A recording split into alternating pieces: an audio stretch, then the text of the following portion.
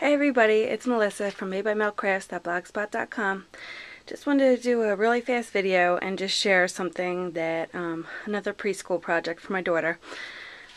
She has a project to where she has to, I guess all the students in her class, her preschool class, are going to do it. And they're making a family quilt, I guess a paper quilt. But they send this 8.5 by 11 sheet of paper. They just sent you a blank piece of paper, although the one she had ripped because of stapled, so I figured I'd use this one. But you just have to decorate. You have to put a family picture of your family in the center, and then decorate it any way you want. And I guess she's going to add all the other,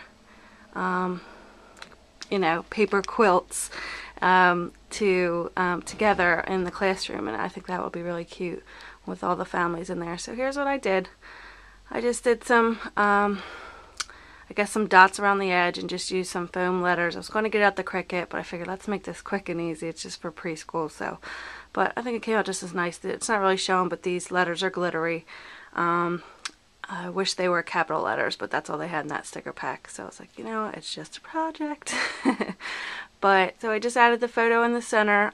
This was when we went to Johnson's Farm and picked out some pumpkins. And just added some leaves that I had left over and just some buttons and some button twine. And we're going to hand that in today. It's due today for her little family quilt project. So, thanks for watching, and I'll be posting more videos soon. Bye.